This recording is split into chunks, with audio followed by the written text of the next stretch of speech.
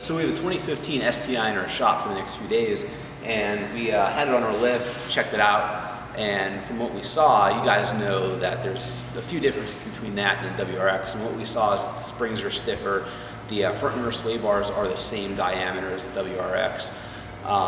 The front end is a little bit different. It uses the same crossmember and steering rack mounting system as the previous generation STI. It's not the same as the WRX.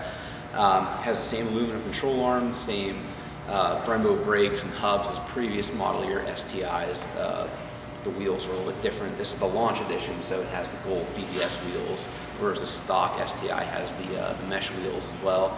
The engine basically the same with the exception of the noise generator system. It's really the same engine bay.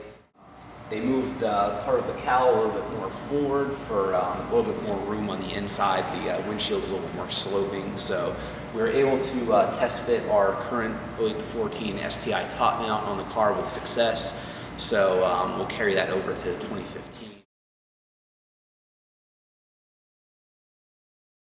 We have to make a few more adjustments to some current products.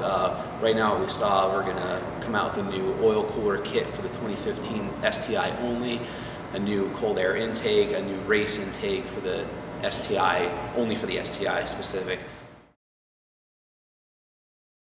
The radiator hoses and fan shroud are all the same as the 8-14 car, so that's really great. You guys can just order the same old parts that you would order. And other accessories like our expansion tank, our oil fill caps, they're all the same. They remain unchanged. It's, like I said, it's the same engine, just carried over.